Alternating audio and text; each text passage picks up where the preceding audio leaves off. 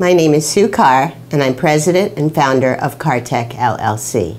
I've developed a new one-step filter needle to replace the current two-needle, two-step process.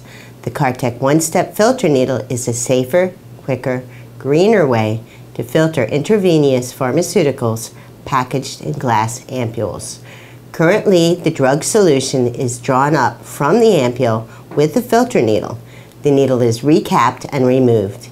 A new needle is then placed on the syringe, ready for injection.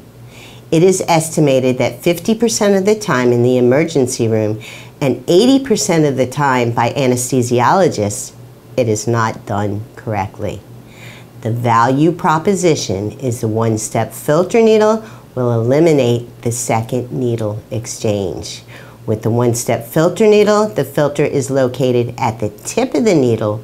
The drug solution is drawn up into the syringe and the outer core is removed, exposing a new inner needle ready for injection.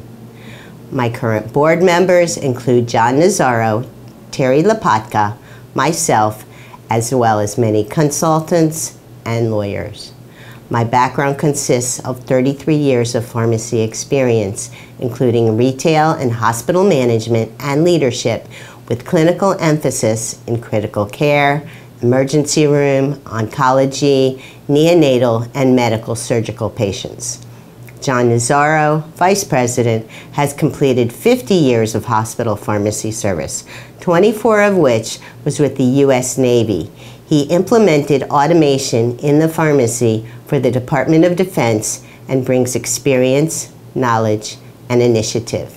Terry Lopatka is acting secretary for CarrTech and has held the position of pharmacy supervisor at a local hospital for the past 5 years.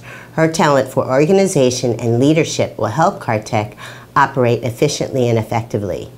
Based on discovery surveys, the major users of the filter needles are the hospital pharmacies. Secondary users include emergency room, operating room, post-anesthesia, and the intensive care units within the hospital. In 2017, 453 million filter needles were sold in the United States, making a total profit of $272 million.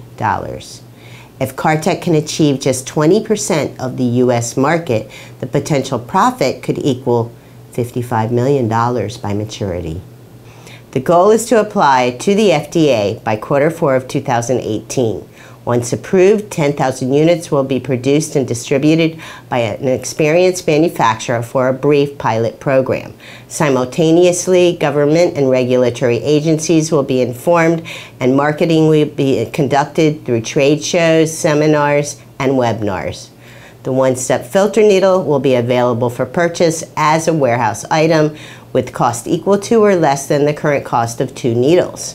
CarrTech is preparing for an application for an NIH grant to be submitted in January of 2019. The goal is by 2021, CarrTech will ascertain a gross profit of $23.5 million, which is estimated to increase to $55 million.